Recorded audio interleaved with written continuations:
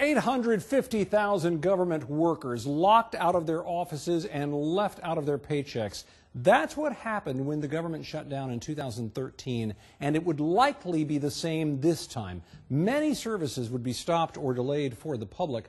The Centers for Disease Control and Prevention, for example, would back down on its flu tracking, even as the nation faces the worst outbreak in several years. Some senior nutrition programs would be paused. 200,000 passport applications went unprocessed during the shutdown in 1995. Congress funds much of the science research being done in this country. In 2013, the shutdown meant that some experiments went on hold and suffered costly losses of data. In space that same year, NASA put a monitoring system for looking for dangerous asteroids on hold for about 2 weeks, reportedly. A big one, by the way, is expected to brush by Earth on February 4th.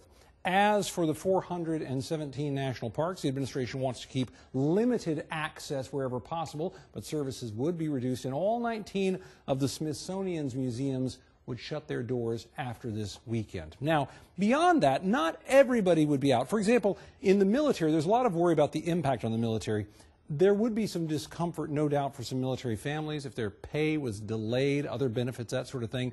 But Congress has previously gone out of its way to keep that from being too egregious, and the troops would stay on duty. Indeed, roughly 1.9 million government workers would keep at it since their jobs are considered essential. Air traffic controllers, security officers, food inspectors, prison guards, Social Security checks would also go out, as would be expected for the senior population out there. The post office would remain open. But in virtually all of these cases, people would be working without pay until the shutdown is over. That could cause them some difficulties, undeniably, and it could all be pricey for us too. One current estimate, shutting down the government would cost taxpayers $6 billion a week.